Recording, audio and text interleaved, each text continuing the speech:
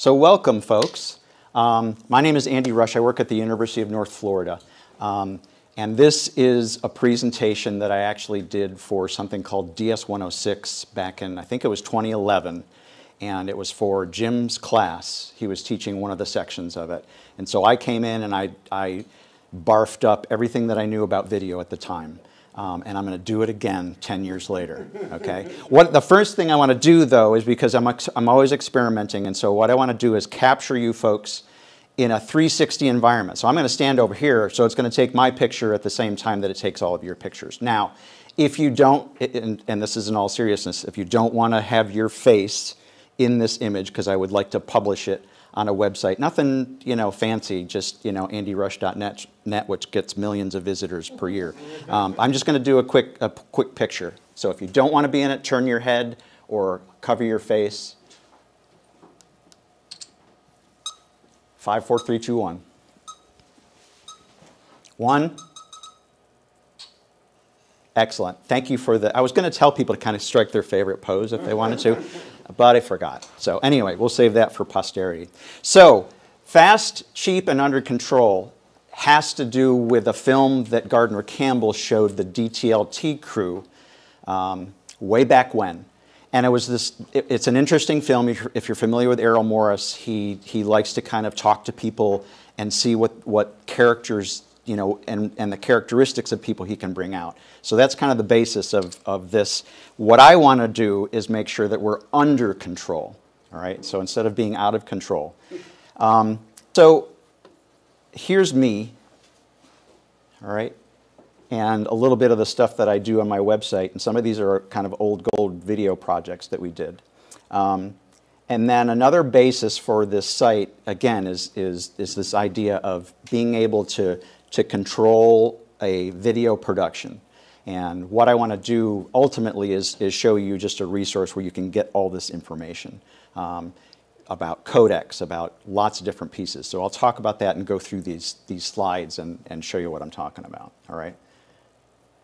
One of the things that we talked about quite a bit, and again, I was watching videos of Jim talking about Kirby Ferguson, and I think Jim basically said, the only thing I don't like about this is like he sounds like he's on PBS, and he's trying to do a fundraiser for his videos, and I thought it was hilarious, especially in the time frame of like 10, 11 years ago. But you can watch everything as a remix. What it is basically it's all those pieces that you put together in a production. And it's just thinking about all the things like sampling video and how that stuff either gets copywritten or borrowed or stealed. So it's an interesting video. But some of the concepts that I talked about way back when were these ideas of codecs, if you know what a codec is. And if you don't know what a codec is, I can kind of explain it for you. But also this idea of resolution and compression. So all those things kind of make up a video. And the reason that you see the image in the background, those are like containers from a container ship. So you think about containers. Containers contain the codecs. So you'll have an audio codec and a video codec. And then you also have things like metadata, where you've got subtitles or data about the video, that kind of thing. All right. What I've done in each one of these slides is just kind of present what I think is the best existing video on YouTube. So this may change. I might find something even better. But explaining digital video here is a good one. There's one at the very top that says, what is digital video? What video is. He talks about what a frame appears 30 times a second, and that's what makes up a film. Sometimes it's 24 frames, sometimes it's 60, and all that kind of stuff. But then these other videos are about video compression and what codecs are. And codec is a shorthand for compressor, decompressor, or encoder. 4:3 aspect ratio, the CRT TVs, those are still hanging on, but we were going to this thing called widescreen TV with these big cathode ray tubes. And it works a lot like VLC does.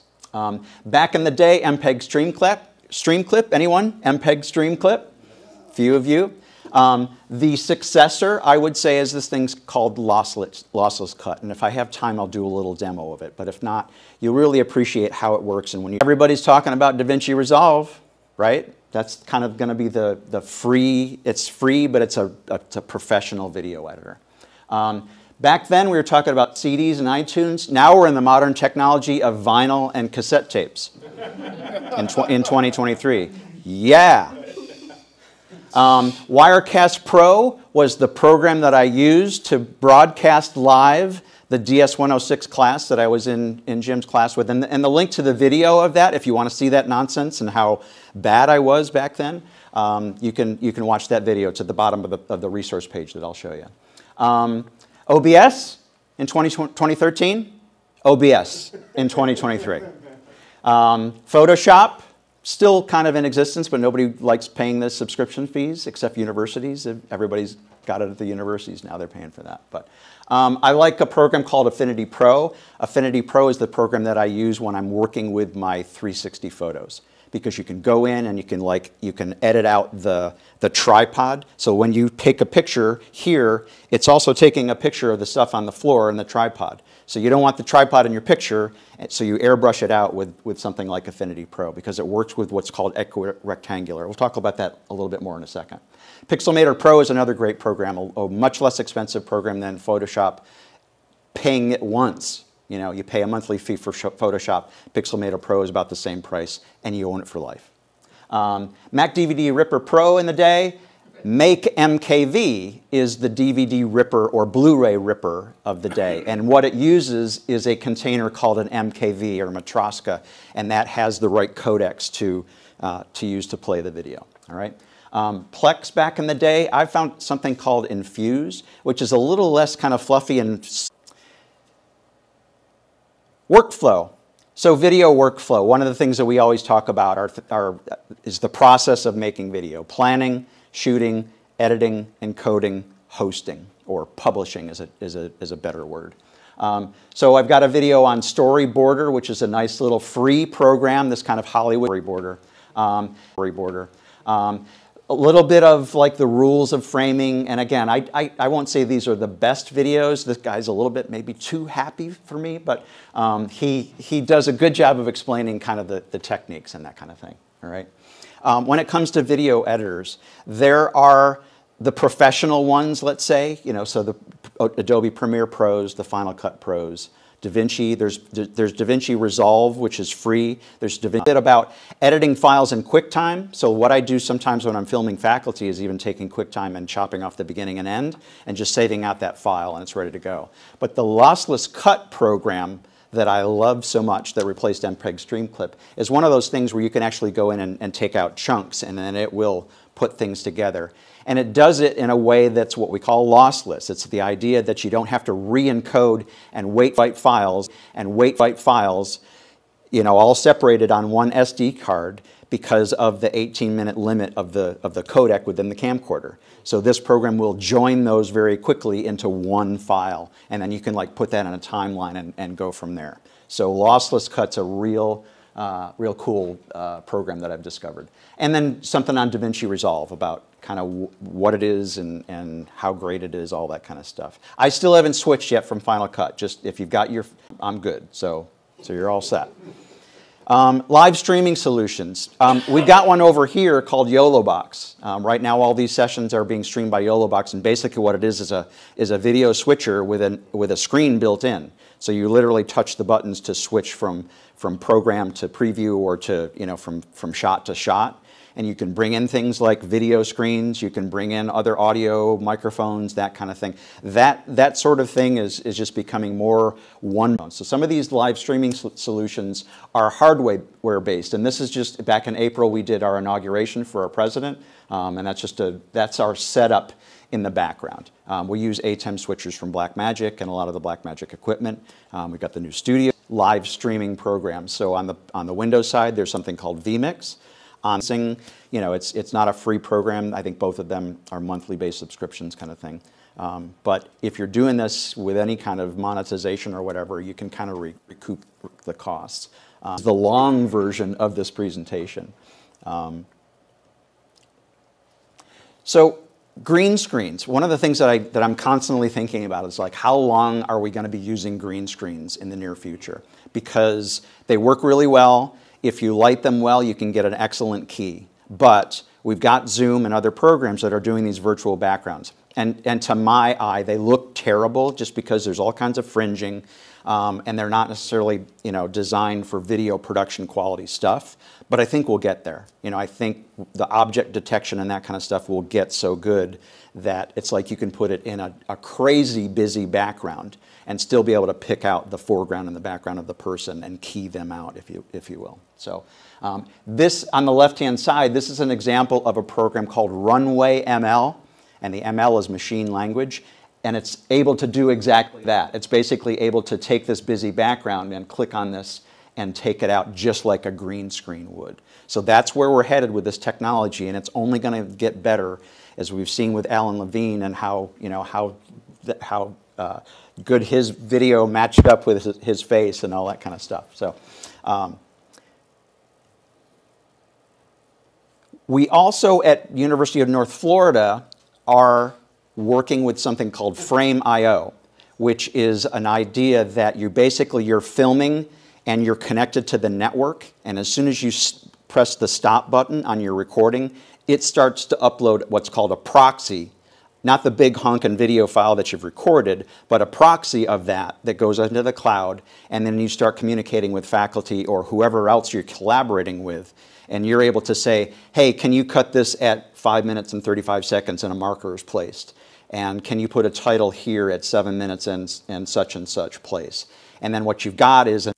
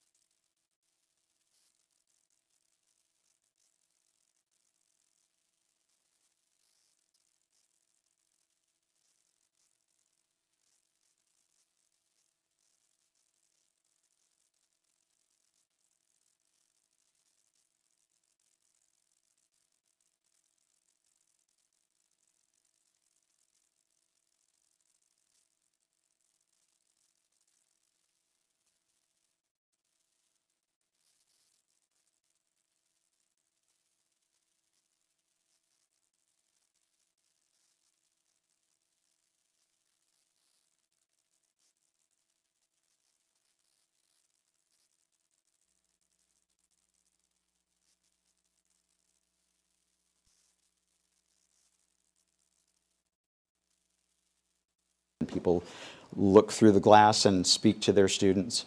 And then we flip it around with another separate box. So I just kind of want to touch a little bit about the future and AI learning or AI video editing, and just it's something that's coming. Of how it's going to kind of manifest itself. I think there's both great and scary consequences from some of these technologies. The other thing that I want to do is, and hopefully this is something that will be helpful for folks and something that people can use as a reference, but also by all means, if you want to add to it something that you use. So basically the list is, let me just make sure, yeah. So the list is just a list of equipment that I've used in the past 10 years or so of things that I know work, things that do different things. So there's lots of different types of cameras, including 360 cameras and standard camcorders or cameras, or what we call PTZ cameras or pan tilt zoom cameras like these guys. This is just a list of hardware and software that I've used in the past that I just find are really useful. Okay, so this is a separate web page that I'll show you in just a second. But this will give you an idea of kind of what's here and what's available. And you can ask me about, well, why did you recommend this and didn't recommend the Sony camera? And I'll tell you. I'm happy to answer any kind of question like that. But that's the end of the slide portion of this presentation. And this is all done in Elementor, by the way. So if you're familiar with Elementor, this is just on top of WordPress. And it's basically like a slideshow mode where it shows a screen at a time. So again, it was me experimenting. It's not that that's all that exciting to you, but I was glad that it did ultimately work. So let me just show you the list. So again, just all the links there's webcams and microphones, light as well. Here to record, John Barker. He's another kind of ATEM streaming guy. He's written some software to do titling and that kind of thing. Matthew Vendeput is like a time-lapse expert. So there's kind of just a range of different guide, but they also do like other types of cameras and that sort of thing. So let me just switch back to, this is the thing that I just showed you in the slideshow. It's all of the stuff about all of the things, and this is why I didn't show you this during the presentation. But you can go to the very end and see the original Fast, Cheap, and Under Control slideshow video and be entertained. Many times you've done it, what's your takeaways in terms of general strategies for when you're thinking through this process from the ground up? Yeah, I don't know if I should say this, but I'm going to say it anyway. I'll put it this way. There's only one studio that I'm not proud of, and I'll just leave it there.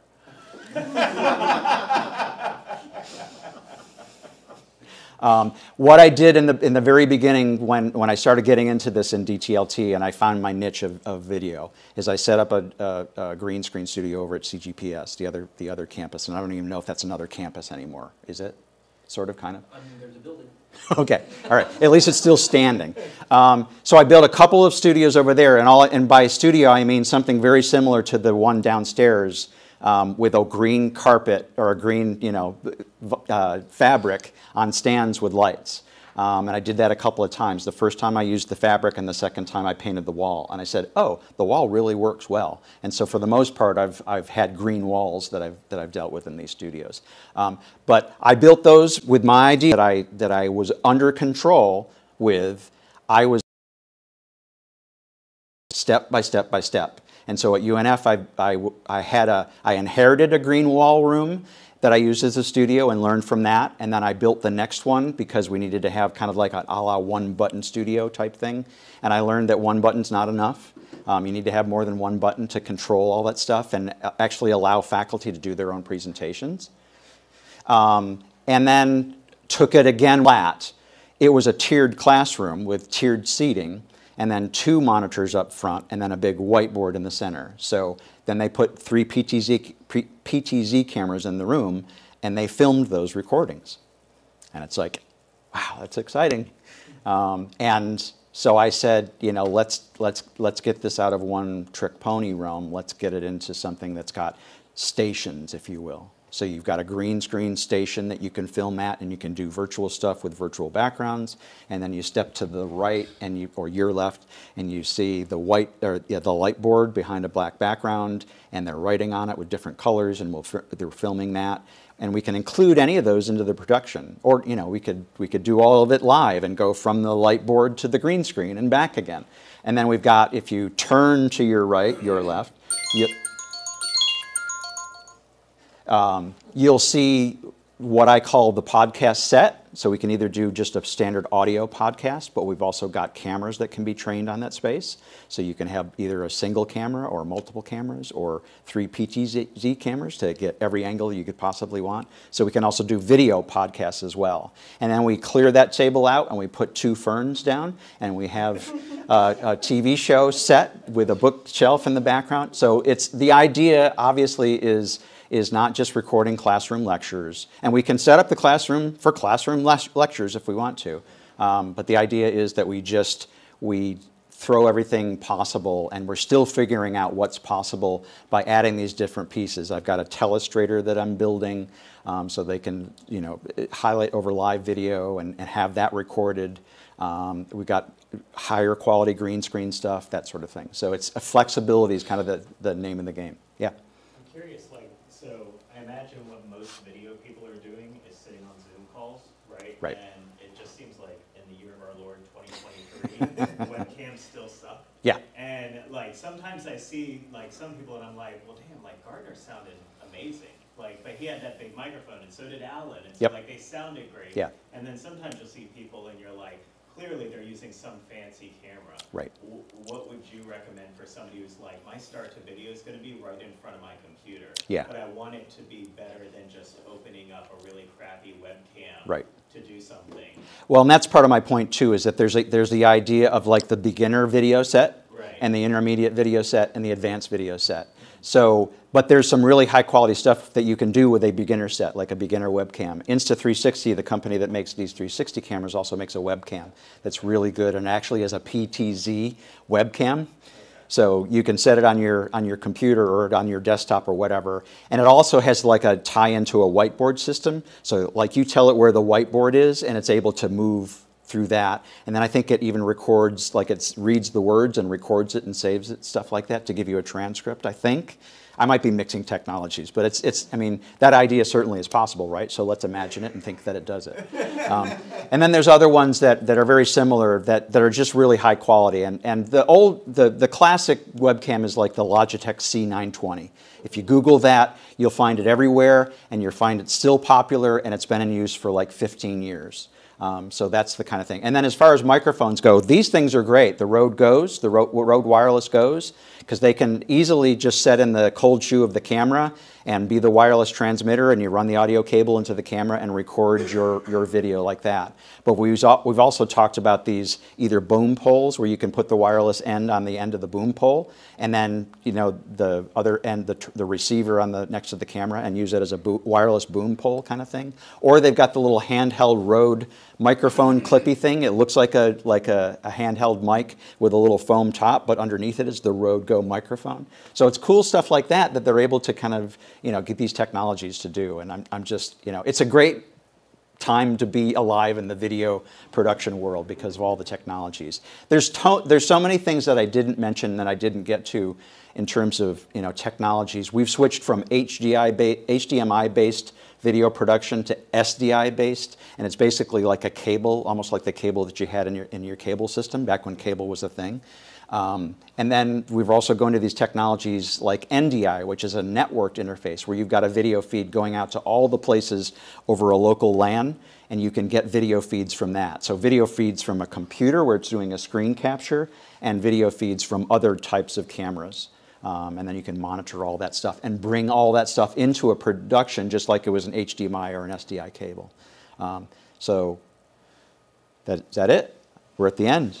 Thank you very much. Oh yeah, I mean, I think we can do. Well, we have a 15-minute break now. So Okay, so if you want to stay for questions or you want to see me afterwards, by all means. What I do want to make sure that you know is that the Digital Media Cookbook, so digitalmediacookbook.com is where you can find the list and you can find the information on the Fast, Cheap, and Under Control website. This is a project, digitalmediacookbook.com. This is a project that I started right before I was in Jim's class, where it was just, here's how you do lots of things, and it's kind of a recipe that you follow. Like you get all the ingredients, i.e. the camera, the microphones, the lights, and then here are the steps that you take to do the thing.